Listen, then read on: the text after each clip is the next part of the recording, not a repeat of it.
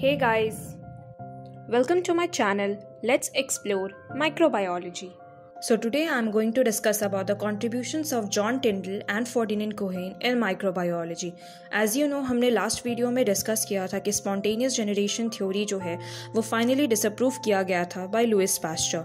सो जो जॉन टिंडल जो कि एक इंग्लिश फिजिस्ट है and German botanist Ferdinand Cohen, इन दोनों ने साथ में सपोर्ट किया लुइस पास्चर को इस थ्योरी को डिसअप्रूव करने में अपने एक्सपेरिमेंट्स के थ्रू. इसमें इन 1877 टिंडल ने शो किया कि जो जर्म्स या माइक्रो ऑर्गेनिज्म जो है वो डस्ट में प्रेजेंट होते हैं और अगर डस्ट एयर में एब्सेंट होगा तो ब्रॉथ जो है वो स्टेराइल रहेगा अगर हम उसमें एयर की एंट्री को अलाउ करते हैं.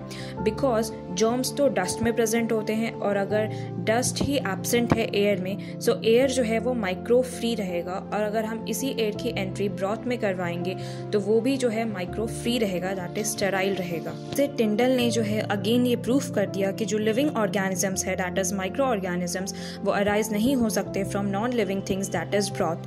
नाउ ब्रॉथ जो है वो एक लिक्विड न्यूट्रिएंट मीडियम होता है जिसमें protein and different nutrient sources like carbon sources and nitrogen sources present होते हैं एंड इसे हम यूज़ करते हैं माइक्रो ऑर्गेनिजम्स को ग्रो करने के लिए जो कि इन न्यूट्रिएंट्स को यूटिलाइज करके जो है वो ग्रो होते हैं. नाउ ये ब्रॉथ जो है इसके बारे में हम इन डिटेल जो है बैक्टीरियोलॉजी यूनिट में डिस्कस करेंगे.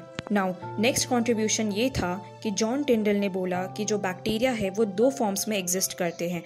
One is vegetative form of bacteria and other one is heat resistant form of bacteria. And बाद में फर्डिनेंड ने इंडिपेंडेंटली इस पे काम किया और ये डिस्कवर किया कि जो heat resistant form of bacteria है जो कि टिंडल ने ढूंढा था वो ऐसे स्पीसीज थे जो कि बैक्टीरियल एंडोस्पोर्स प्रोड्यूस करते थे. ये endospores vegetative and heat resistant form of bacteria के बारे में इन डिटेल हम बैक्टीरियोलॉजी यूनिट में डिस्कस करेंगे. अभी हम इसकी बेसिक डेफिनेशन को डिस्कस करेंगे जितना रिक्वायर्ड है. Now what is endospore? So endospore जो है जिसे हम स्पोर्स भी बोलते हैं ये ग्राम पॉजिटिव बैक्टीरिया के सेल्स में फॉर्म होते हैं जो कि एक्सट्रीमली रेजिस्टेंट होते हैं हीट को एंड बाकी हार्मफुल कंडीशंस को.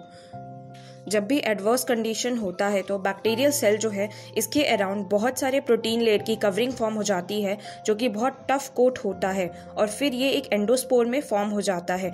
एंडोस्पोर जो है वो एक रेस्टिंग या डॉर्मेंट स्टेज होता है सेल की लाइफ साइकिल का जिसमें सेल जो है वो मेटाबॉलिकली एक्टिव नहीं होता है और ये सेल को इन्वायरमेंटल स्ट्रेस से प्रोटेक्ट करता है और हाईली रेजिस्टेंट हो जाता है to UV radiations and heat and etcetera and इनके प्रेजेंस में सेल जो है वो डिस्ट्रॉय नहीं होते हैं. लेकिन जैसे ही ये एंडोस्पोर्स जो है ये फेवरेबल कंडीशंस में वापस आते हैं तो ये स्पोर जो है ये जर्मिनेट हो जाते हैं और अपने नॉर्मल वेजिटेटिव फॉर्म में वापस चेंज हो जाते हैं. यहाँ पर वो मेटाबॉलिकली एक्टिव हो जाते हैं और रेजिस्टेंट नहीं होते टू इन्वायरमेंटल स्ट्रेसेस एंड ये इजीली डिस्ट्रॉय हो जाते हैं यूवी रेडिएशंस या हीट के प्रेजेंस में. अब जानते हैं कि vegetative form of bacteria and heat resistant form of bacteria में क्या डिफरेंस है. सो जो वेजिटेटिव फॉर्म ऑफ बैक्टीरिया है वो एक नॉर्मल बैक्टीरिया है जो एंडोस्पोर प्रोड्यूस नहीं करता है और एंडोस्पोर प्रोड्यूस ना करने के कारण ये इन्वायरमेंटल स्ट्रेस को रेसिस्ट नहीं कर पाते हैं और हीट एंड यूवी रेडिएशन से ईजिली ये सेल डिस्ट्रॉय हो जाते हैं.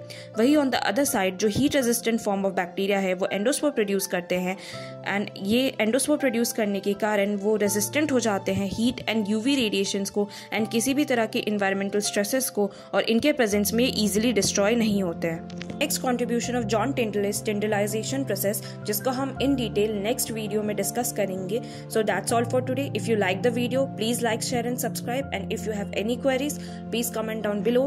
Till then stay safe, stay happy. Thank you.